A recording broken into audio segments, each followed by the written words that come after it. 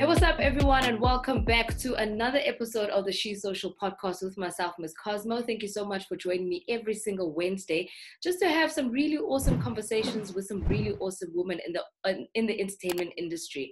Today, definitely no different. I've got two really amazing ladies who I'm going to be chatting to. Hailing all the way from Tuane, the queen of the coast herself, I've got Nelz, and I'm also going to be chatting to Holly Rey a little bit later on in the podcast as well. But let's get straight into the first conversation for today. Nelz, what's up, baby girl?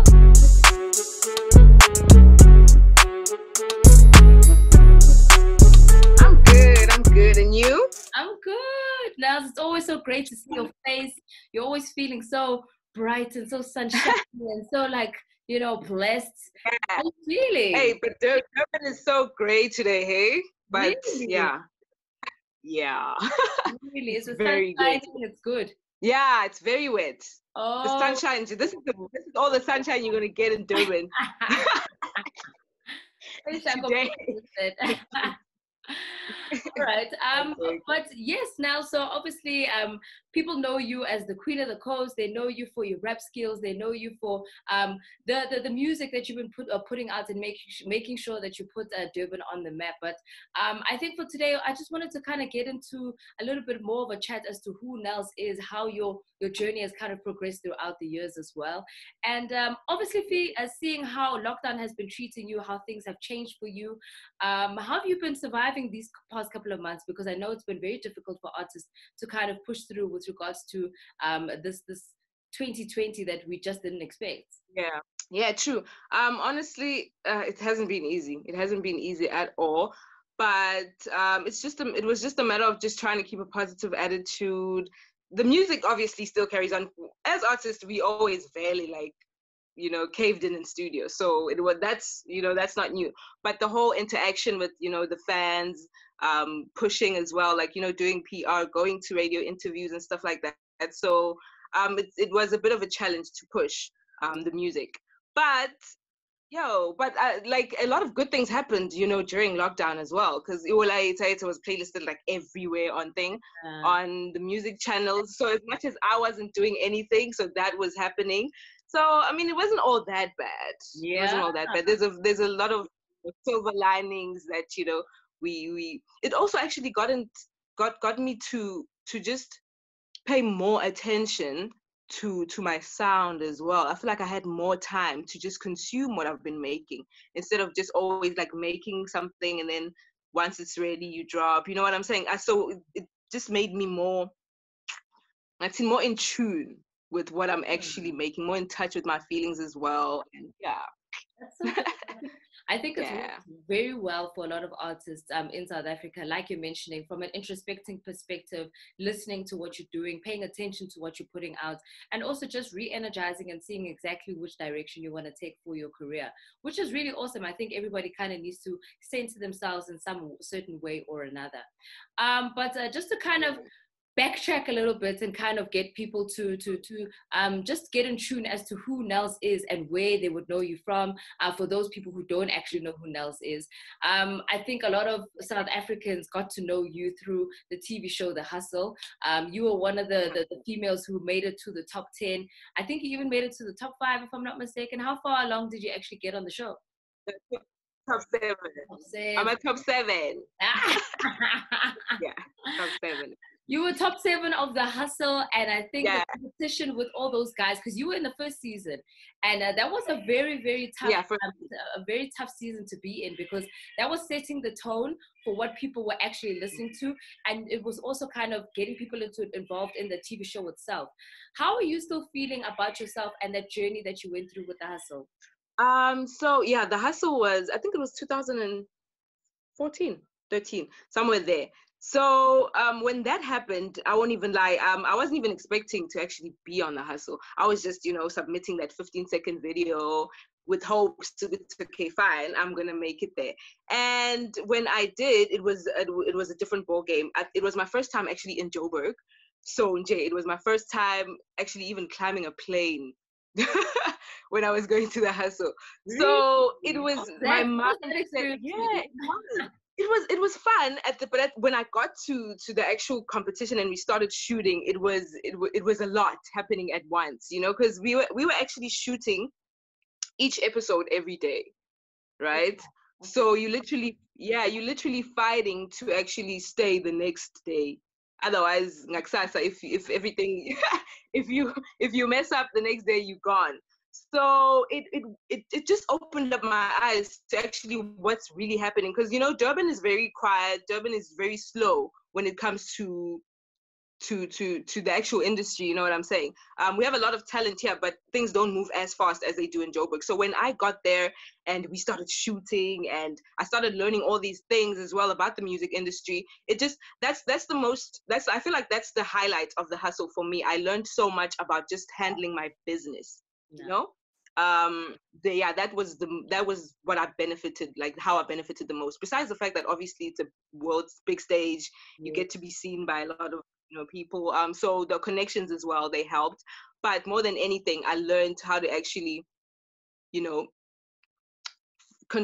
maneuver in the music industry. And after that, that's when I went independent after the hustle, because it opened up my eyes. It was, yay, people are actually out here just like people are saying they're doing these things, but they're not doing the things, they don't know. So yeah, that's what the hustle did for me. And I mean, even before that, I was still hustling here in Durban. I was signed before that.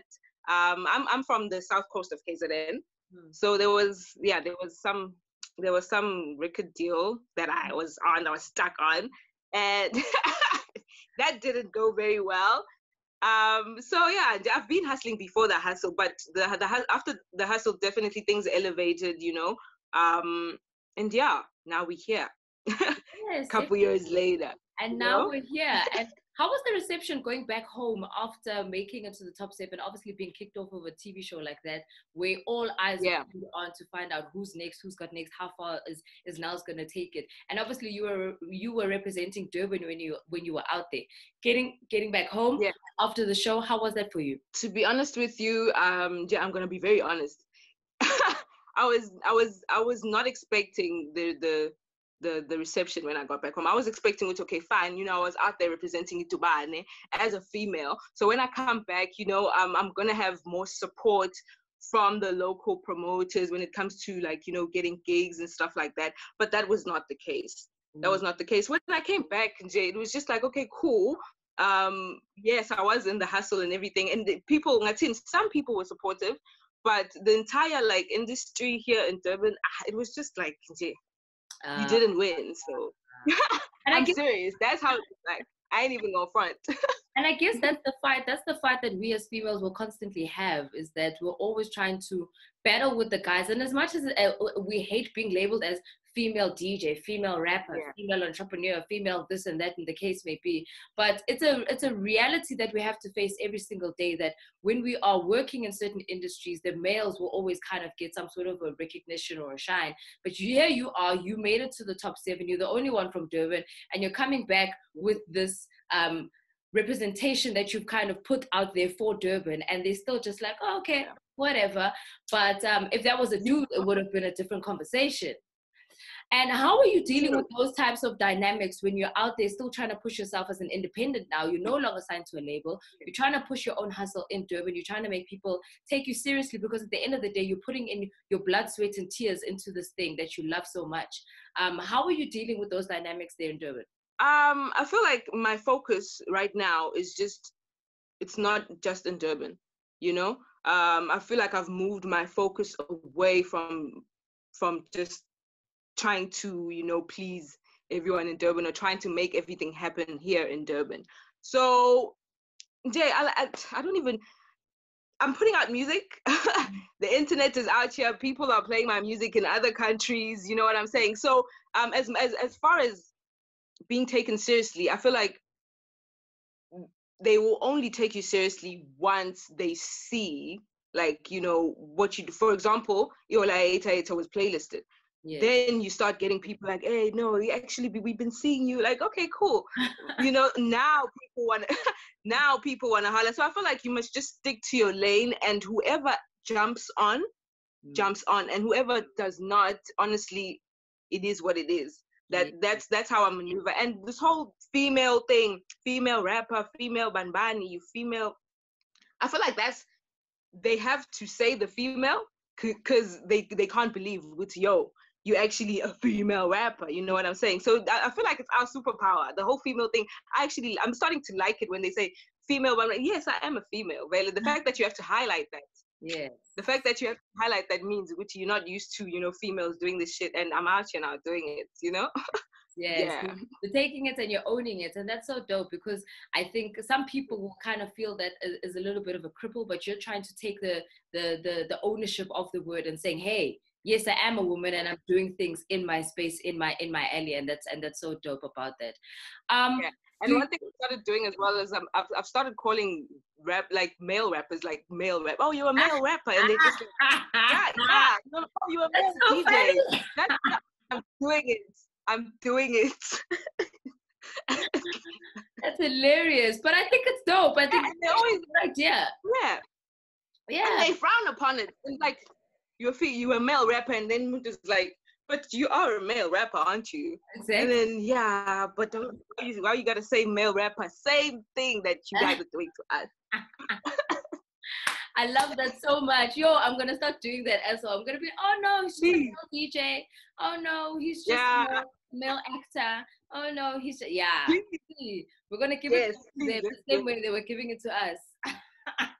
Thank you. Thank you.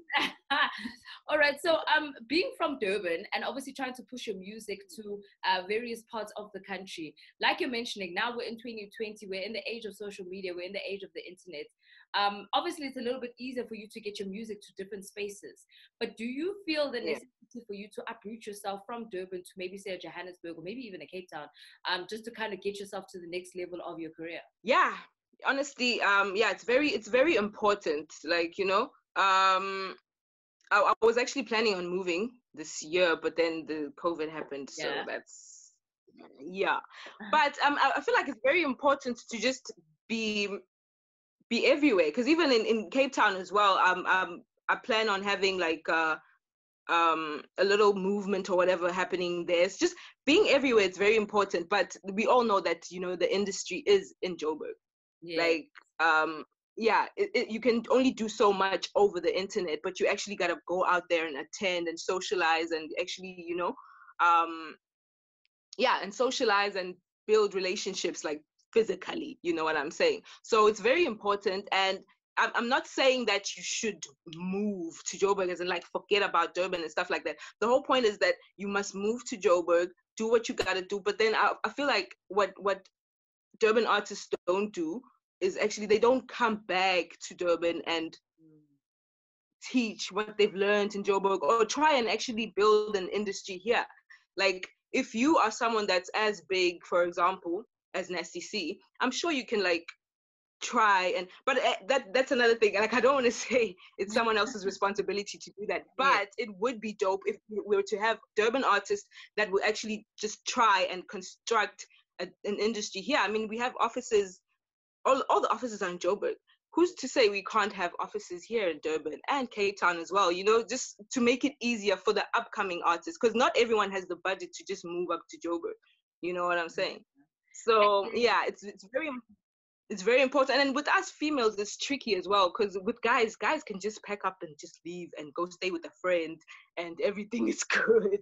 And they make it happen and it works. With females in this day and age, with a lot of things happening as well, be getting killed left, right, and center. Imagine now moving to a whole city that you don't know anyone there. So it's a bit of a tricky situation, but no excuses. You must make it happen somehow.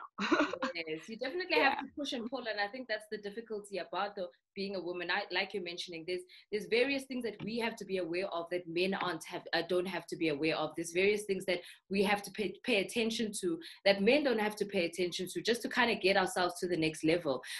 Some of those things are maybe even just, for instance, like you're saying, a guy can just pack up his bags, go and camp out on a friend's couch and live there for a couple of months while he's trying to push and hustle. Whereas for a female, we need our personal space. Yeah. We need to be able to feel safe in a room where we can sleep without having to feel like we're being threatened. We need to feel safe to be comfortable to present ourselves in certain ways, whether it be our image, whether it be makeup, whether it be clothing. How are you feeling about those types of themes with regards to females, where we're always so boxed to look a certain way in order for us to kind of get ourselves through the door? Because I know with guys, they literally just pick up, they're wearing a pair of tracksuit pants and they go and rock.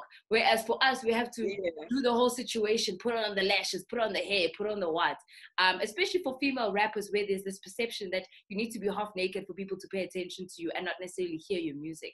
How are you feeling about that conversation? I mean, you have to be presentable. That's like standard. I mean, you have to be presentable. But I also struggled with it coming up, because makeup is visa. That's so true. So I mean, everything is expensive. Clothes are expensive. Makeup is expensive. So, but you have to try. You have to try and look presentable. When it comes to like being naked and stuff, that's a whole nother different like situation. I mean, I recently got like very comfortable with my body and stuff like that. It's just, I feel like you shouldn't force it on a female to do that. Like my previous record label that I was working with, they were just like, I wasn't there yet. I mean, as a female, I wasn't there yet to which I'm comfortable with just showing, like, the butt cheeks and everything. But Bona, they were forcing it onto me. And I feel like when it happens like that, then you're just not comfortable on stage. You're not comfortable, like you're just not yourself. And that shouldn't be forced on to a female. And then another thing, if I'm a females that don't want to do it, shouldn't, like, what's this word? They shouldn't the females that are doing it. Yeah, because I've been in conversations where like the females that are more covered up are dissing the females that are more relaxed and are more like in tune and more comfortable with showing their body. It's their thing. Like for real. If someone is comfortable doing their thing, let them do it. I feel like even us as females, Nati, we tend to do that thing, judging other females because of what they're doing. And honestly, if someone is comfortable doing that and it works for them, do your thing. I 100% do your thing. 100% hear you, because there is a lot of pressure for other women to kind of show up or look a certain way for people to feel like they're accepted. You don't have to kind of push everybody into the same box that you are in. Everybody's got a different journey. Everybody's got a way that they want to kind of present themselves as an artist. And I guess that's the essence of it. And you said something so awesome. You said not everybody is in tune with their bodies. And I think when you're in tune with what you want, that's when you can be the better version of yourself and represent yourself a certain way. And I also think that it's also just like the pressure that you're mentioning, that you shouldn't pressure people to look for everybody to look the same. We're artists. Yeah. Everybody's got a way of expressing themselves. And if you express yourself by, like, you wearing a bucket hat and a sweater, then that's how you want to express yourself today. Maybe tomorrow you want to wear a leotard. Maybe tomorrow you want to wear short shorts. But that's who you are as an artist, and no one should have to pressure you into feeling a certain way. You know what I mean? Thank you. And sometimes it's just, it even changes the way, the music you make, I guess. Like when someone is forcing you to be like all half naked and stuff. Like, let's say, for example, there's a new track that I have, Ikasi Italiano. I can't, like, I'm a Kasi Italiano, already the bucket head, you're thinking, Vele bucket head, like, it's the Kasi vibe. So you shouldn't expect me now to be like, in a bikini. That wouldn't make sense. You know what I'm saying? That wouldn't make sense. So it also goes with the music, the type of music that you're making as well. For example, even the hardcore rappers or Indigo, like the bars that she spits, like I wouldn't really imagine her spitting those bars and just like, You know what I'm saying? Sometimes it really just goes with what you're saying as well. in your music. Yeah. Yeah, definitely. Something has to mirror up together. Something has to, that marriage is definitely important for people to kind of see where the imaging of the song and the visuals come together. That's very important for that conversation. But now, I do want to find out, what else are you working on from a music perspective? What else can we look forward to in the next coming months as well as the next year? Because obviously the plans for 2020 had to kind of be on a hold. Maybe you had to kind of move a little slower. So what can we expect for the next 18 months coming through from you? Okay, so definitely a project. I'm definitely working on a project. Yes. And the team, we actually thanks to lockdown, we've actually been learning how to shoot our own videos. I've been learning some graphics as well. So I'm even gonna go back. Like, I'm gonna be shooting a lot of videos. Nice. I'm even gonna go back because some songs, like, I couldn't shoot a video because budget. You know what I'm saying? But now, if we can shoot our own videos, that's definitely like one up. So I'm definitely shooting more videos. I was actually talking to Unadia as well. She's supposed to record a verse for me this week. Yeah. So we have a collab. So like lots of collaborations. I'm about that. Like, I love collaborating because I feel like it opens me up as well. Instead of I'm always in the studio with the laptop, the mic here, just alone. So when I actually work with other artists, it's fun. I enjoy it. So more collaborations, more music, more videos, and yeah, this week as well, Iola Tate is going to be playing on Rhythm City. So Girl, getting that sync deal. You're getting that sync deal money. Yes. Yeah. Yeah, bro. So yeah, a lot of good things are going to be happening, and yeah, more music, definitely more music, and yeah, hopefully a Miss Cosmo collaboration soon. Yes. Don't worry, man. We're in the studio. We're trying to make sure that things are happening. But you know what? I love the fact that you're being so self-sufficient. I love the fact that you're not necessarily cowering to how the pressures of 2020 have been, and you're saying, look, here's an opportunity for me to learn. Here's a way that I can upskill myself. Here's a way that I can save money. It's important.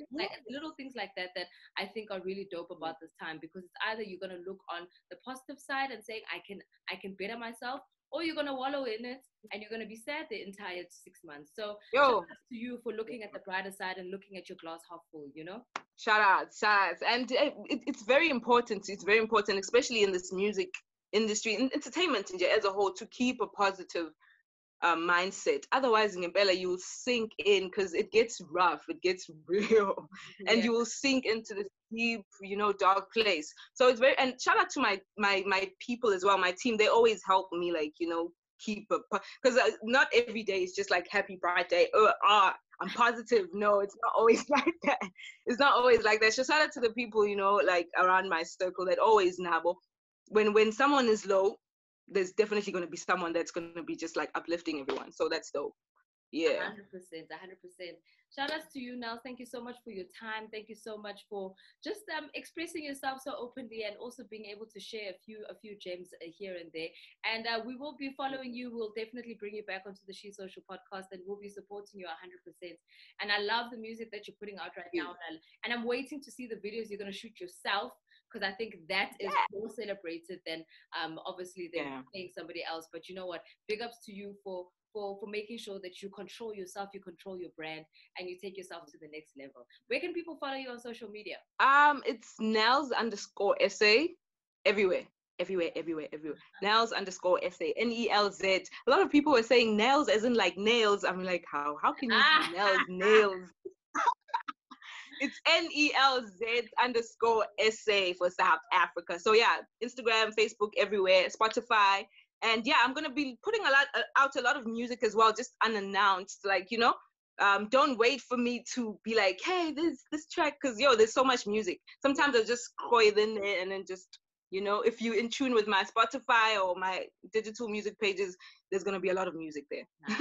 That's so dope. Yeah. All right. Thank you so much, Nelz, for your time. Really do appreciate it. Thank you. Oh, man, such an amazing conversation happening there with Nelz, the queen of the coast herself. Yes, she is a rating from Durban, and she's making sure that everybody gets to know exactly who she is and hear her music and just get in tune with her brand as a whole.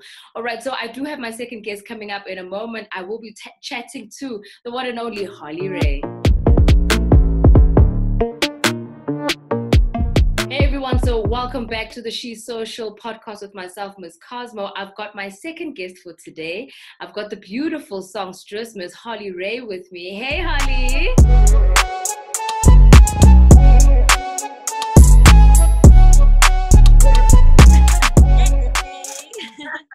How are you doing?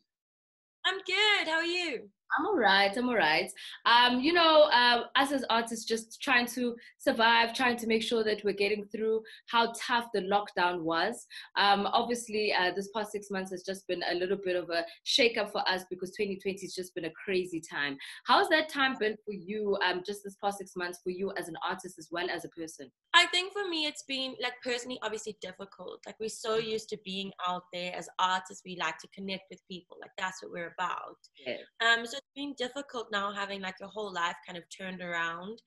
But I think in terms of, like, music and kind of like the business side of things, I've really tried to focus my energy on other things. Like, obviously, I can't perform and I can't do what I usually do. So, like, what else can I do? And I mean, during the lockdown period, started a baking series with my little sister. Yeah. I shot a travel series for Viva Nation. So it's been really interesting, just like learning new things about my capabilities, pushing myself to do new things.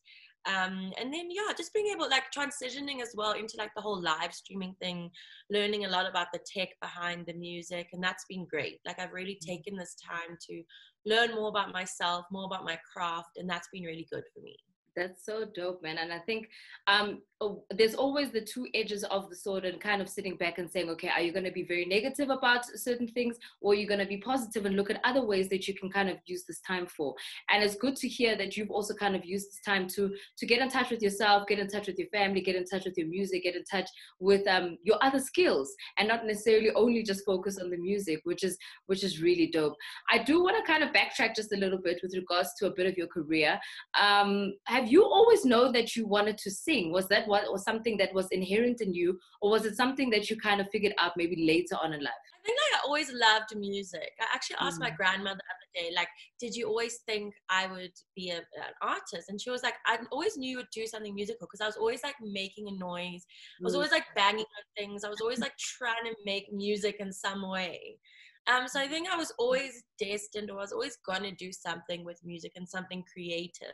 But I think, I started singing really young, and I started learning instruments. I always just wanted to learn new instruments. I started with the guitar, went to the drums, started a marimba band. Like, I was always hungry for information around music. And then started writing music. And when I was 14, I got offered a deal with Sony.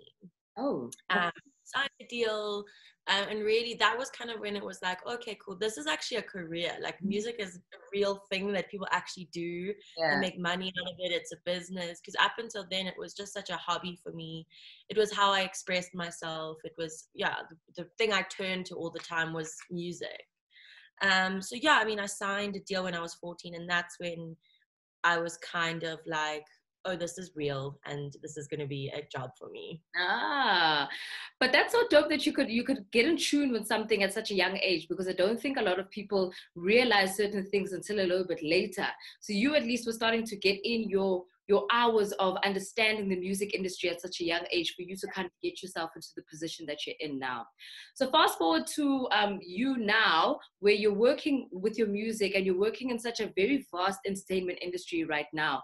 It's also a very, South Africa being a majority Black country, for you as an artist yourself, did you find it difficult to kind of get yourself in tune with house music? Because I know, as much as it's a very universal type of sound, in South Africa it seems as though the focus would always be on more of the Black type of artists as opposed to yourself. How did you find yourself kind of integrating and not necessarily finding that there was a racial divide with getting yourself into entertainment? I think the thing is, like, I've always listened to house music. Like, since I was a kid, that was like the music I was listening to. And when I signed my first deal when I was 14, the label was very much pushing me towards pop music, because I was a white girl, blonde hair. Do you know what I mean? Like, that was what was expected. So they were they were pushing me into pop music, and I was very uncomfortable. I found that I was not genuinely making music. It wasn't authentic. It wasn't who I was. I hated performing the music. I hated being in studio making music. It just like wasn't who I was.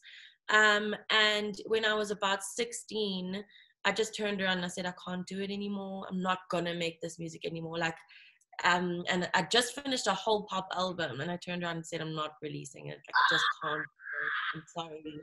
And then I started making music. Yeah, I mean, the thing is, like, I'm very much about like being genuine and authentic to who you are, because I think that people also identify with that as well. So yeah, I just started making house music, and I didn't just like go into big studios and find house producers. Like, I actually went to people's bedroom studios in Umlazi or Kumashu in Durban, where I'm from, and I really wanted to get into the heart of the music that I loved, because I was listening to house music. I was listening to, at that time, so the sort of like peak of house music was like your Heavy K and your Professor, and that was when house music was popping, and that's what I loved. And I wanted to kind of go behind that. Like, how does it get to that point? Like, who is making these beats? Where are these sounds coming from? And that's why I kind of dived into that vibe. And that's, I think, where my true love of house music came from, was the sort of underground house scene. Nice. Would you say that the influence also kind of came from the people that you were surrounding yourself with, and that you couldn't necessarily tap into the blonde girl, white girl, who would particularly make pop music, but you were just like, yo, I'm out here grooving with my people, and this is what they listen to, this is what I'm influenced by, and this is what I want to make? For sure. I mean, I went to my first She's Young when I was 14. Hey, you like things, you.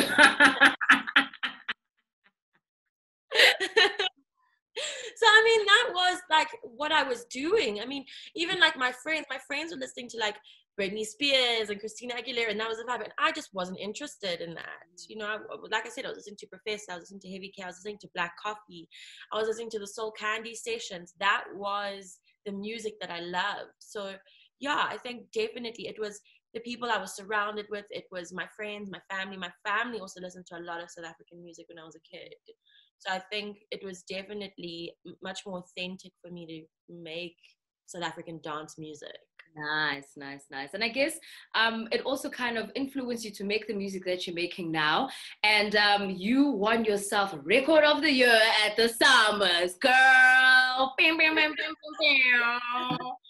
How was that feeling, getting on stage and taking that award? Because that's the most coveted award at the Summer Awards. And for you to take that away and say, wow, I finally did it. I basically did what I wanted to do. I did what felt right to me. And you shut down the naysayers, and you made the music, and it obviously spoke for itself.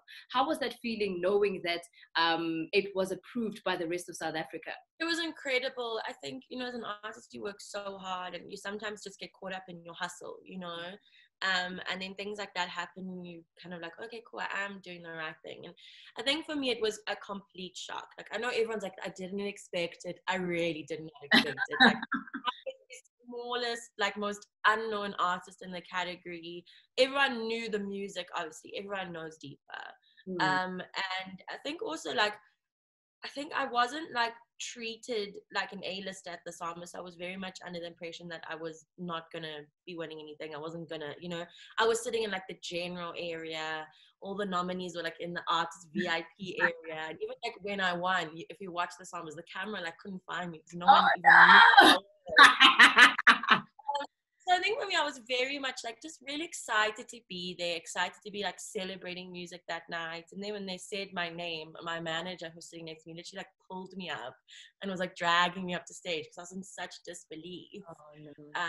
But I think, like you said, I think the music speaks for itself, and like it was such a big song that I think touched so many people, and that was the accomplishment of the song for me. It's like looking at it as people's wedding songs and people's graduation songs, and that was what was really beautiful about Deepa for me.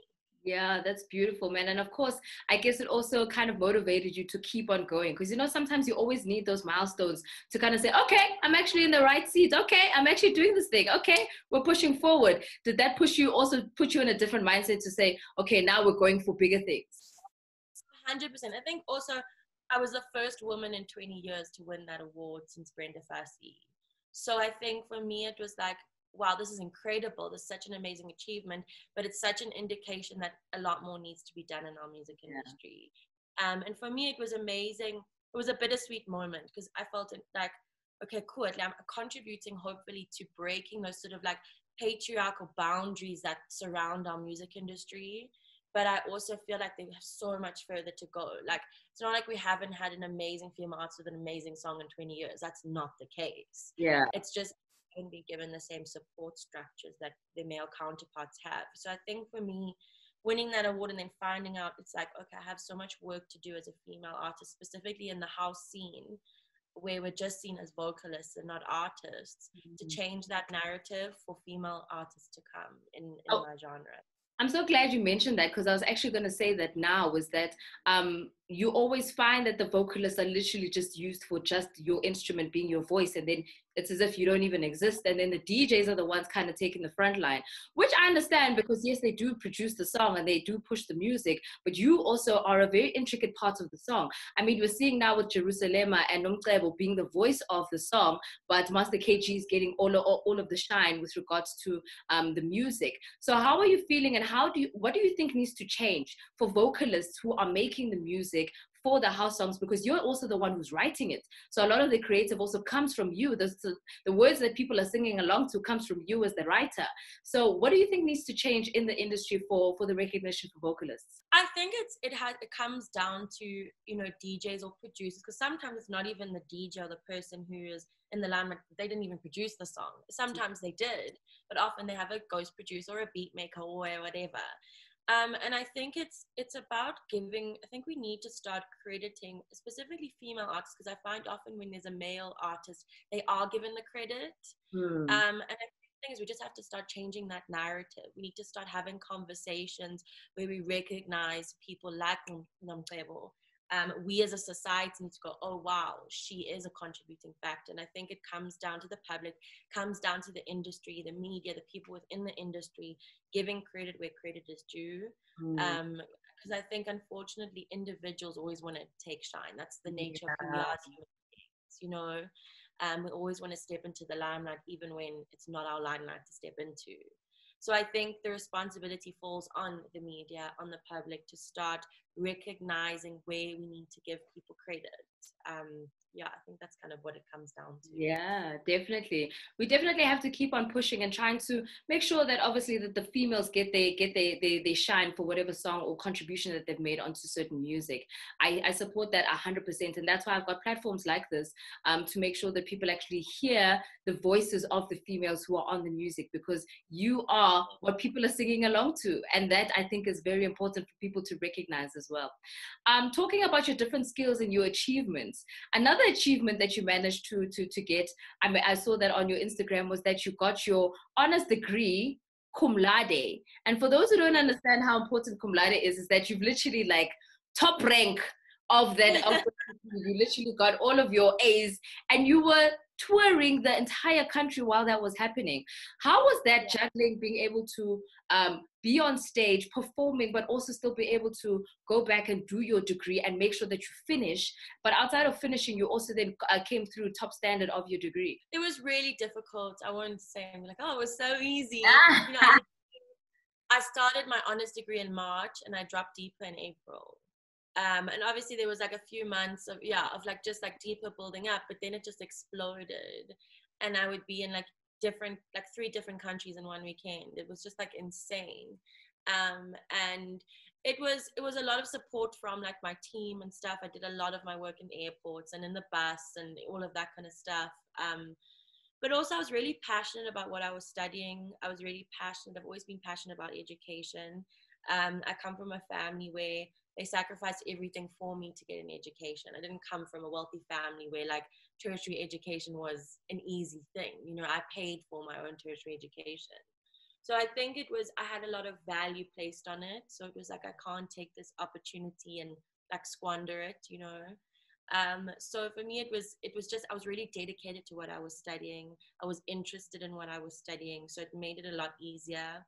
And I was just motivated to do well because of, I think, the sacrifices that were made for me to be there studying, to be in the room with incredible academics. And because an honors degree isn't easy, like it's people who are working really, really hard. You know, you finish your degree and now it's the next step. So yeah, I think I was just really motivated by quite a few things. What was the degree in? I did my degree in, it's called a CCMS, so it's Culture, Communication and Media Studies. Ah, nice. So obviously you find that you are using your degree in your everyday life, because it makes it that much easier for you to infiltrate it. Because, you know, some people will say, oh, why am I going to go to university if I'm not even going to use what I've learned? Life is a better teacher. I'll get my experience that way. How are you feeling with the balance of getting an education and obviously life experience, and how has that helped with your career? I think the thing is that you don't necessarily have to go to a tertiary institution to have an education. People who are hungry for information can find information. There are libraries, there are books, there's internet, there's so much at your fingertips. I think it's about being an interested person. Like, something my mom always told me is like, interested people are interesting people, you know. And I was always interested, and I think that's important. Is like, not all of us will have the opportunity to go to a tertiary institution, but making the best of the resources you have at your fingertips is what's important, I think. And I mean, yeah, there are a lot of lessons in life that you do learn, that life will teach you, but that's kind of being streetwise. And then I think it is important to have a certain amount of like book smart behind you. And like I said, it doesn't have to be through university. It just has to be accessing information, taking it in, asking questions, being interested in the world around you. I think that's really, really important. Yeah, definitely. All right. So within the space of lockdown, you did also mention to us rather, that you have been upskilling yourself throughout the lockdown, because, I mean, artists couldn't perform. One of those things that you also then did, you said you started a cooking series with your little sister, and I think the entire country's fallen in love with her as well. All your videos, whenever you guys are going to the shops just to buy bread, or whether you are at home, or whether you guys have such an amazing relationship. Can you just give us a little bit of a background as to how she came into your home, but also outside of that, why you guys are so close? I think, so when I was 18, I'd like literally just finished school, and my mom was like, okay, cool, I'm done. Like, I'm finished, I'm free of kids. And then like a few months after I turned 18, my mom decided to adopt my little sister. And I don't think it was something she like had like really thought about. It was just like a circumstantial thing where Mimi had kind of come into our lives, and it was like, what do we do? And my mom was like, well, I have to. She's become my child, you know. So Mimi was adopted when I was 18. And we've just been really, really close. I think also because of the age gap, because I was like an adult now, and now there was this, you know, kid, and we just really bonded. I used to do, before I got busy, I used to do everything with my little sister. We would go everywhere together. So I think that we've always had a really, really strong bond because of that. And she is such an eccentric person. She's very loud, very outgoing, and I think it's because there's always like musicians coming through the house. There's always like people with really big personalities, and so I think I love that about her. She's the most confident 7-year-old you will ever meet. Unapologetically herself. And yeah, I mean, we love to cook together. We love to drive around the car and sing together. And yeah, we have a really special bond, I think, because of our age gap as well. I think that's what makes it quite special. I always joke and I say I'm like a mommy sister. She definitely is explosive, and she definitely is somebody, like I said, that the entire country is also starting to fall in love with, because she's just so confident and she's so pure. And I think a big shout out to you and your mom for taking her in, but also making her feel comfortable enough to feel that confident around you. Because, you know, sometimes when it is an adoptive case, the kids usually kind of cower back, and they become a little bit more introspective, or introverted rather is the word, as opposed to being so open and loud about being in a new family. So I think the love that you've shown her has also made it easier for her to be confident in herself, and it definitely shows in all the content that you post together.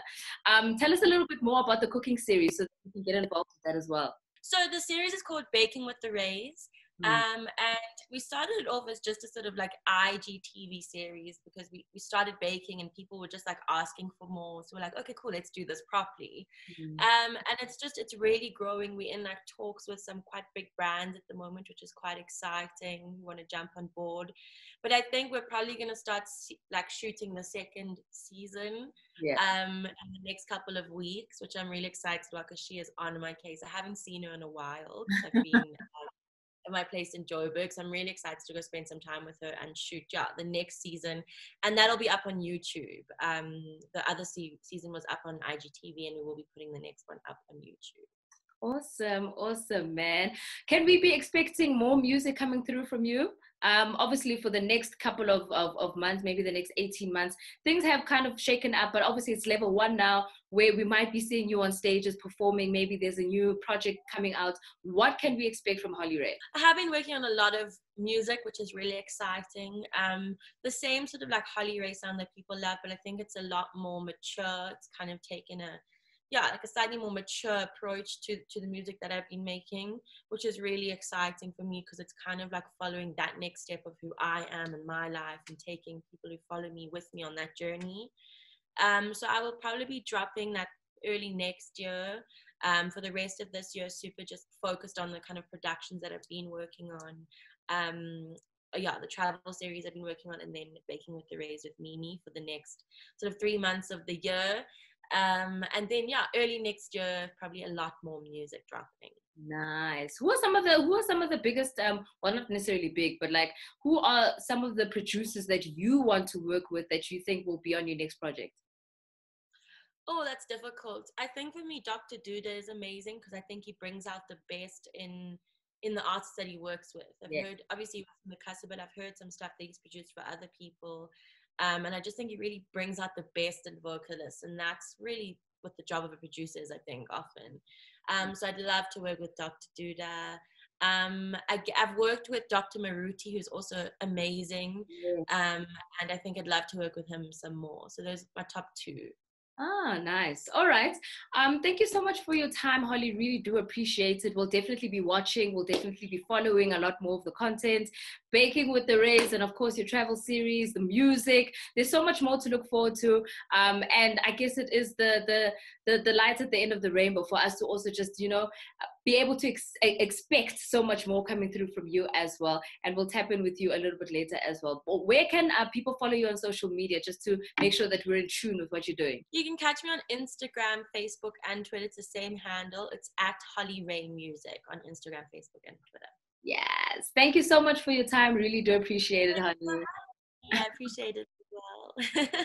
And there you have it. That is Holly Rey telling us just about her life, about her experiences, her music, her joy, basically being able to tap into her different types of skills as well, baking, traveling, music production, and of course, winning an amazing award at the Summer Awards. All right, so you can follow both of my my guests for today on social media, as they'd mentioned, Nelz SA as well as Holly Rey Music. With that, I do have to love and leave you. This is the end of the first season of the She Social podcast. I am deciding to rather reinvent the podcast just a little bit. I'm going to be taking just a short break, but with taking the short break, I'm going to be coming back with a bigger and better view of it.